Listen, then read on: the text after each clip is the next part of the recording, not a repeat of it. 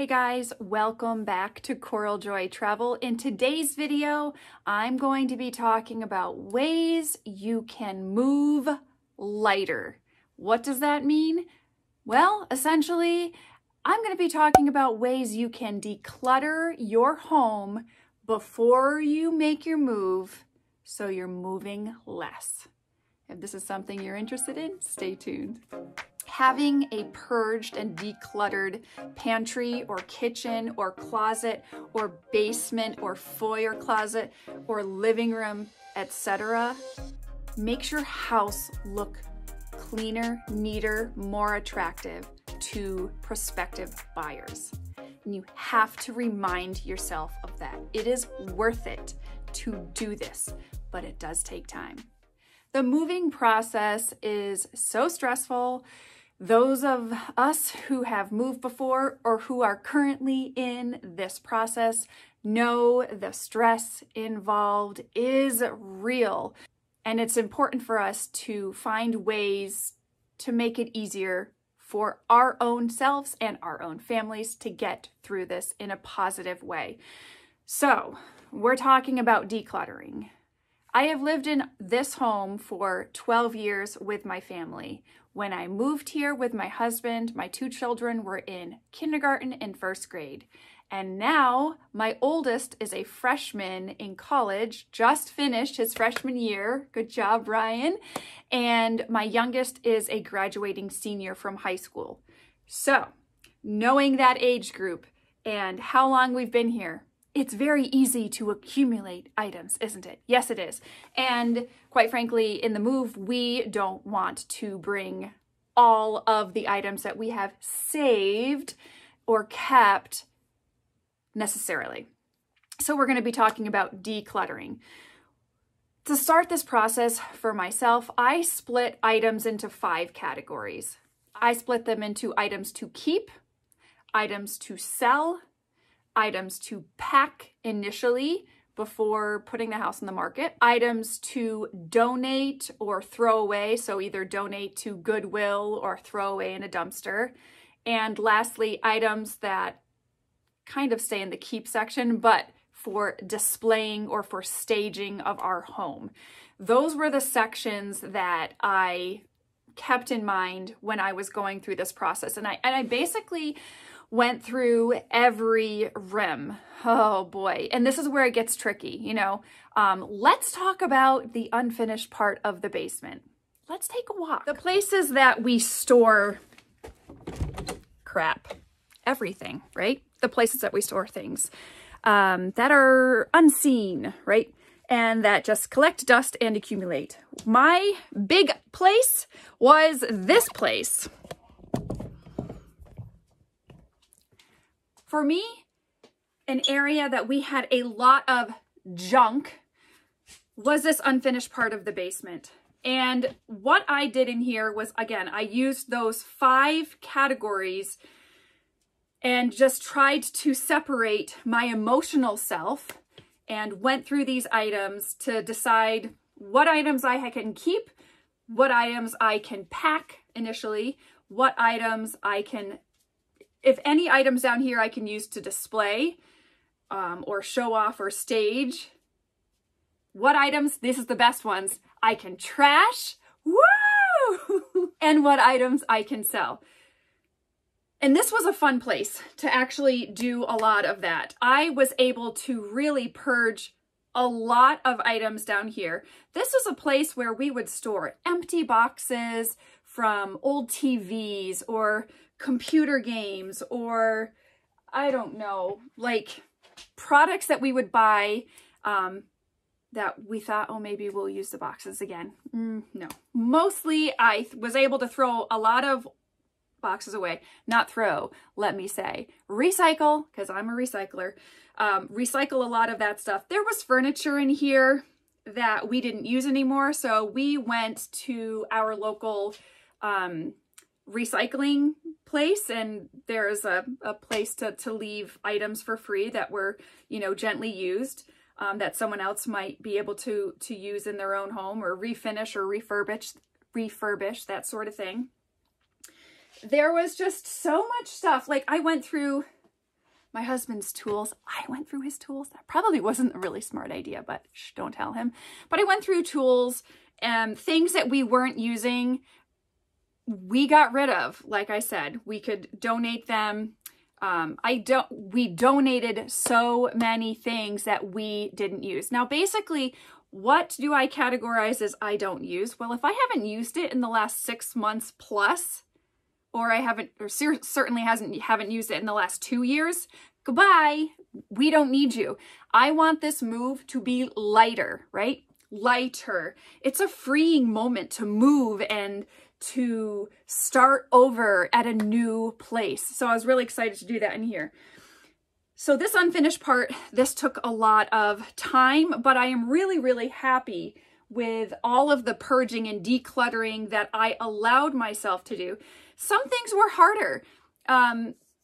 Like, you know, I was going through boxes of old cards that I had received, even from when I was in college. I mean, cards from friends, family, boyfriends, you name it. I kept those things, and they stayed in a box for the past 12 years. And so, quite frankly, I decided I could release that and say, thank you. These cards were amazing. They were meaningful to me when I was 18 to 22.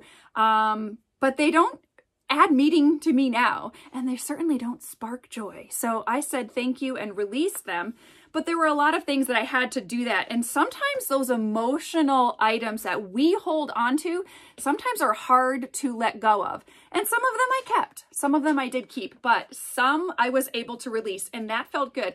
Honestly, just knowing the less I have to pack, the more I have inside, like the more fulfilled I feel. So that, as I reminded myself, made me feel better. I might have thrown away too many things, but honestly, I think I'm going to be okay. I think I'm going to be okay. I've got my sidekick Cooper here now.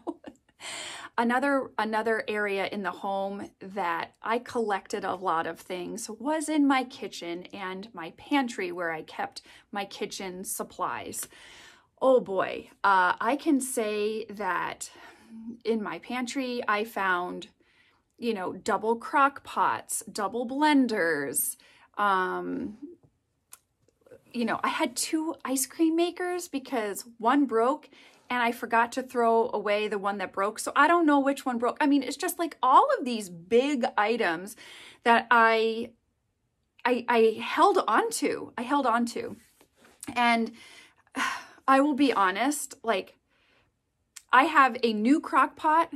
This is just a side note, so this is probably me going to be ranting for a minute, but I have a new crock pot, and I have a crock pot probably from 1970, okay, that my mom gave me. I cannot bear to let go of that crock pot that my mom gave me. I still can't, because I feel guilty. And that's like so hard, and I know really, like, and I don't really use that crock pot. I mean, maybe I'll use it like once a year, every other year, you know, for a holiday where I need something warm, but I really don't use it. So it's like, oh, you know, I trust me, I feel the pain of decluttering. Going back to those categories in the kitchen, in the pantry, you know, I am not going to bring 2 blenders, so I pared down. I got rid of 1. I think for me, for the declutter piece in the kitchen, just being able to take certain items out before I put my house on the market really even made the space look better. I was able to pack a few things. I was certainly able to purge and declutter a lot and donate or throw items that were broken or, you know, missing pieces, etc. But it takes time to do this. So it's another thing I need to say. When should we start this process, this declutter process? Honestly, as soon as you are starting to think about moving, even before you've reached out to a realtor, if you're doing it with a realtor, certainly before you put the house on the market. But this decluttering process takes time, and you need to really allow yourself that time to do this, because having a purged and decluttered pantry or kitchen or closet or basement or foyer closet or living room, etc., makes your house look cleaner, neater, more attractive to prospective buyers. And you have to remind yourself of that. It is worth it to do this, but it does take time. For me, I started this process probably 9 months before we put the house on the market. The process of getting a dumpster, donating items, and really like recycling and purging out that first major purge. We did that about 9 months prior. The whole selling piece, I know we talked about, that's one of my categories, is to sell. So how can people sell? Well, you can sell at a garage sale if you want. You can sell on eBay. You can sell to neighbors. You can sell on Craigslist, Facebook. What I ended up doing, this was about 3 months before we put the house on the market, was all of the items that we categorized into that sell pile, I listed on eBay. And in a matter of 5 weeks, I'm just gonna say I became a top-rated seller on eBay because I took this seriously. I went in, it was a daily process. I bought a subscription to stamps.com so I wouldn't have to go to the post office to get, to send out all of these packages. I could print out the packing labels at home and put them on the packing supplies that I pre-purchased from Amazon. And I did this because I knew this had to be a well-oiled machine and I wasn't going to screw around. We sold thousands of dollars of items on eBay. Now with eBay, you have to be mindful of how big an item is to sell. I'm certainly not going to sell, well, I wasn't selling like a couch on eBay. Mostly my items were small enough to fit in either, a box or, I'm giggling because I'm going to tell you something in a second, or, smaller packing envelopes. I sold a ton of Disney pins, people. I sold, actually, funny story. One friend that I know through the Disney community actually bought a pin of mine, not knowing it was me, and I didn't know it was her until after the fact. Well, after the fact that I taped it up and just clicked, her name rung a bell, and I was like, wait a second, I know her. So I sold a ton of Disney pins. I sold a ton of jewelry supplies. Prior to me selling Disney trips, I was a jeweler. And so I had hundreds of pounds of stones, natural stones, and jewelry supplies. So I sold all of my remaining items. We sold old cell phones, laptops, iPads, like things that we had collected in the basement that we weren't using. Old like Xbox gaming supplies. Just incredible. And guys, we made thousands of dollars on eBay. And we said, guess what? We're going to use that money to get a moving company. So, yes, it takes time. It takes time to do this. But if you, again, split this into those 5 categories, that sell category is a big perk. And plus, once you get it out of the house, what happens? Your house looks bigger, cleaner, brighter, more attractive to prospective buyers, like I said before. So it's all worth it, but it just takes time. So I did that, the sell piece, about 3 months before. I started about 3 months. Well, maybe it was about 2 months before we actually put the house on the market. I think I started that in January of 2021, and we put the house on the market in March, I think, of 2021. So just to kind of give you an idea of where, like, my time frame of when I started to do the selling. That's just what worked for me. But I highly recommend, those items that do have value, and instead of donating them, consider selling them. Something I forgot to mention, and it's kind of a hot mess down here, so disregard the mess, but something I wanted to mention was I have a home gym in my basement, and I will tell you, moving companies charge a lot to move treadmills or weight machines such as that beast over there. So in the whole thing of moving lighter, we decided that we would leave, well, we asked the new buyers if they wanted our weight machine and our treadmill. And they, of course, said, oh my goodness, thank you. Yes, that would be fantastic. Could I have charged them? Yeah. But these are items that I knew. I mean, it really wasn't worth it for us to move them in weight for the items that they are. I will also say this. There are items in your house maybe that you don't think would fit in your new home. And so you may want to consider selling some of that furniture as well. We ended up selling our dining room table, our lawn tractor, our generator, our snowblower. There were many items that we knew we would not need in our new home. And we thought, well, maybe these new buyers need them. They're a younger family. And so we offered these for sale. So again, that's another really good way to sell, to make some money, and to move lighter. So I hope these tips help, and just really be creative and think about these things. About 1 month before we put the house on the market, that's when I kind of went heavy on the pack category. I was packing items that I knew we wanted to keep, but that didn't need to be out. So I started packing cabinets in our kitchen and reducing the amount of items that were in there. I started packing up my master closet, my clothes. I didn't touch my husband's clothes. So it looked kind of weird when people walked into my closet and saw like barely anything on my side and kind of a hot mess on my husband's, but it's all good. It's all good. But again, reducing the volume of clothes. Again, these are clothes we're keeping, right? And these are items we're keeping, but reducing that amount and putting it in a box and keeping the box like all organized in a basement just looks better, looks bigger. Your closet looks bigger. I don't have a very big master closet, but it looked better when I had all of my clothes that were still hanging on the same color hanger and much less, stuff there.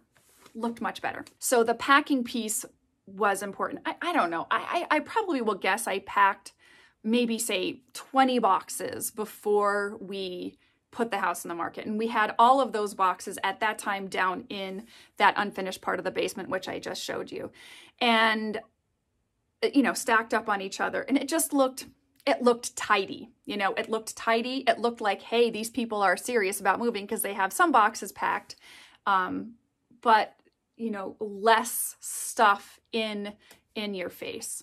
And so that was a good thing for us to do. The category of staging / displaying, this is still in the category of keep, but I made this a separate category because before we put the house in the market, I really didn't want to spend personally a lot of money on buying new things to stage and make our house look better, right? More attractive to a buyer. So what I did was I walked around our home like it was the store and moved items from certain locations to new locations to kind of enhance the space and give it a little lift.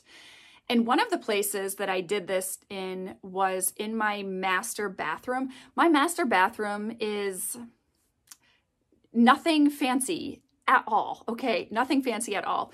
Last summer, so summer of 2020, I was talking to my dear friend Jen LaForge, who I talk about on this channel, and she was refinishing her master bathroom mirror. She was going to frame around it and like a wood frame around it because I had the same sort of mirror setup that she had. I think it's the contractor special where you get one big old slab mirror and they just glue it up there and say, there you go, it's pretty.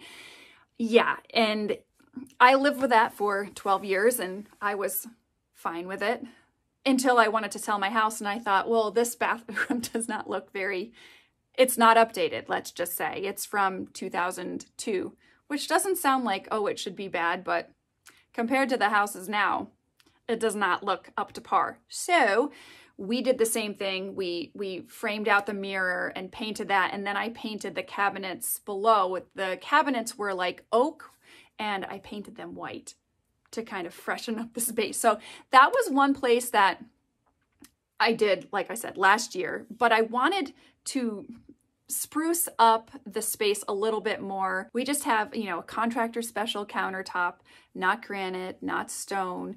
And what I did was I had this faux plant that was tall, and I had a framed picture, and I just decided I would, you know, make the framed picture into a tray and put the plant on it. I tell you what, it really changed the space. It changed the space. So that's what I mean about keeping to display or stage. I walked around the home and moved things around to make the spaces look a little bit better. So really just being able to use some of the items that I had in the home and just repurpose them somewhere else in my home was very helpful. And that was a category that really helped me just rethink and again, just trying to be a buyer and not look at the home with an emotional attachment, but look at the home with new set of eyes really helped. So part of this staging display category, I did need to buy a couple things. I would guess I probably spent tops $250. I would bet up less. But what I really wanted to feature was our living room. It needed a boost. We have a big sectional, and it came with, you know, a couple pillows, but it just didn't do anything for me. So I was looking on Pinterest to find out how to display pillows. And I found some displays that I really liked, and I wanted to go with like navy blue and like goldy dandelion yellow tones. And I was really happy with some of the things I found. So what I did on Amazon was bought some pillow covers. I had tons of pillows, like throw pillows that I've purchased throughout the years. And I just bought pillow covers for those specific shapes and like transformed my sofa. So I'll show you what it looks like. And the other thing I did in the living room was remove all of the art that we had originally up there. I had lots and lots of word pictures, paintings, which I love, but it was distracting to the eye, I felt. And once I removed them, I thought, oh my goodness, what a difference just taking them off the walls. So I wanted to get some kind of art up there that would complement the navy blues, the yellows, feel in our living room. And so I got like I believe it was like a 5-piece art framed set. I don't think it was more than $150. But oh my goodness, we got it home and we started messing around and putting the pieces up on the wall in the living room. And I actually put some in our foyer too, just to kind of just enhance the whole space and kind of make it flow really well. I was so impressed. So those are the only things I bought, the pillow covers and the art for that display section, that category. Like I said, who wants to spend money on your house when you're trying to sell it? And I know that sounds kind of weird because yes, I've done my kitchen. I've trust me, we've spent a lot of money at this house to improve it over the last 12 years, but who wants to put that money in like a month before? Not this girl. So I was happy that I really kind of forced myself to first shop in my home and then shop what I needed for the rest of the staging piece and display.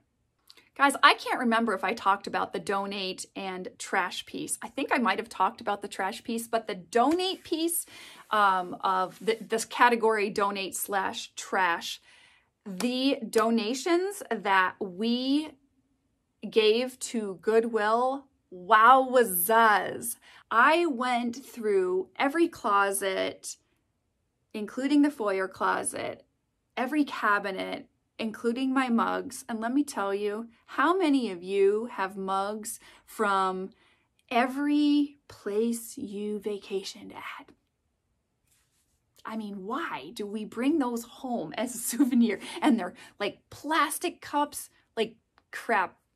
Okay, guys, not even talking good stuff, but I have so many of that. So I was able to donate a lot of that and it felt so good. So really do take the time to donate and trash items that will help you declutter your space. Because again, essentially, the whole reason we're doing this process, this declutter, is to move lighter.